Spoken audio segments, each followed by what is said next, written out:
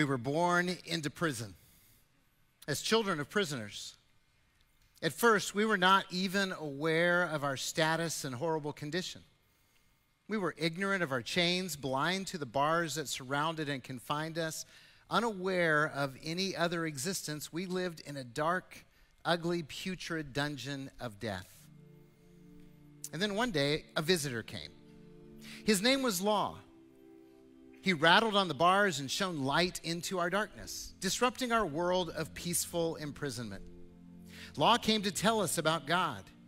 He told us of love and righteousness, of goodness and blessings, and the joys of freedom.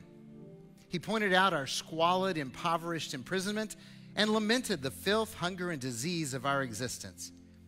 He even promised that one day we could be free. But not today. Not now. We begged and pleaded, open the doors, release our chains, let us go free. He turned sadly to go and simply said, I cannot.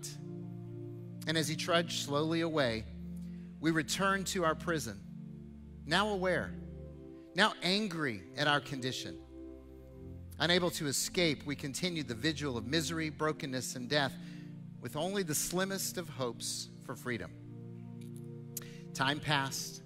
Conditions worsened. The darkness deepened. Evil grew and wickedness birthed wickedness.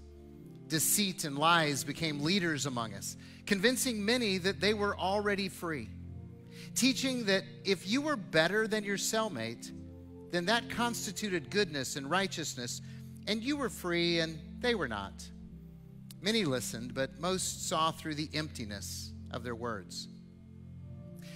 We were at the point of total despair, resigned to eternal imprisonment, when another visitor came. Unlike Law, he didn't stand outside and call attention to our problems. Instead, he came inside. He moved into our prison. His name was Grace, and he moved with such dignity, compassion, and freedom that we could not help but follow. From cell to cell he walked, casting words of hope, healing wounds of despair, letting the light of his love chase the darkness away. We begged Grace to stay with us. Oh, please, please stay, we cried. You brighten up our prison and free our spirits. But Grace shook his head and smiled.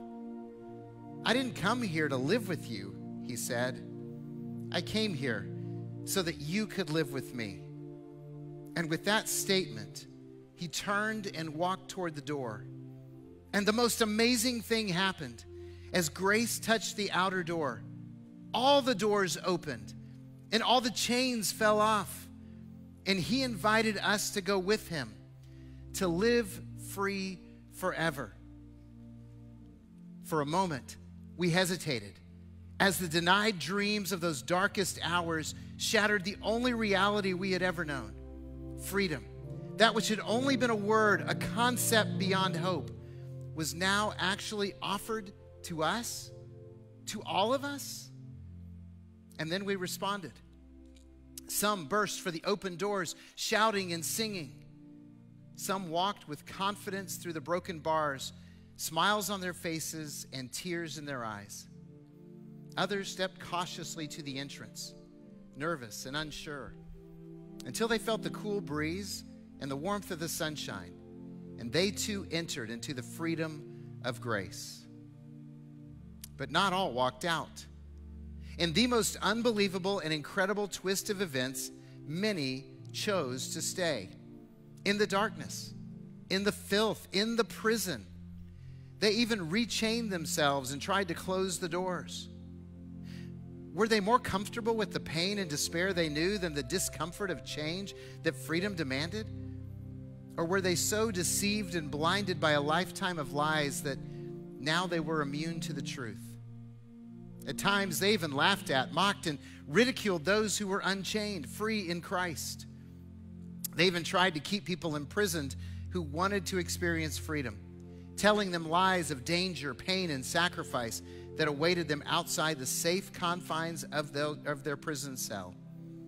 And many remain to this day, living in darkness, bound by despair, afraid of the light. And yet, some still leave, discovering the fullness of grace and the wonders of life. But being set free doesn't always mean that we live free. For we are people of routine, repeating habits of captivity even while we walk in freedom. Some who are free even try to impose imaginary bars and spiritual chains to comfort themselves. Their minds are still more at ease with the pain of law than the freedom of grace.